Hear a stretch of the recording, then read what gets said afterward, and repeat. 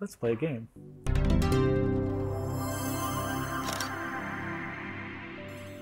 I'm going to take you on a journey underwater, and your challenge is to count as many seahorses as you see. Let's start. We'll go out to the mangrove forests, which are a tangle of roots and shoots. They're fantastic for seahorses because they provide lots of anchor points. Next up are the swaying seagrass field. You'll just want to make sure to keep an eye out for their unique color changing ability that allows them to blend in and express their mood.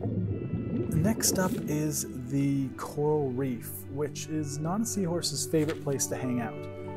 Their skin is scaleless, unlike other fish, which means they're sensitive to the stinging cells on the coral. For our last spot, we'll dive deep in search of the smallest seahorses.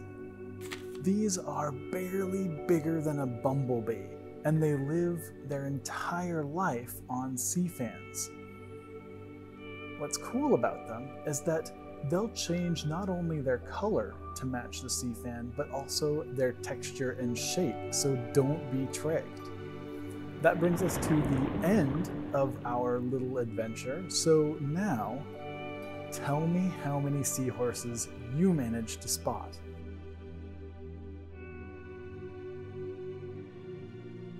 I'm Jonas, nature researcher here at Runaway Play, bringing you more ways to keep being curious.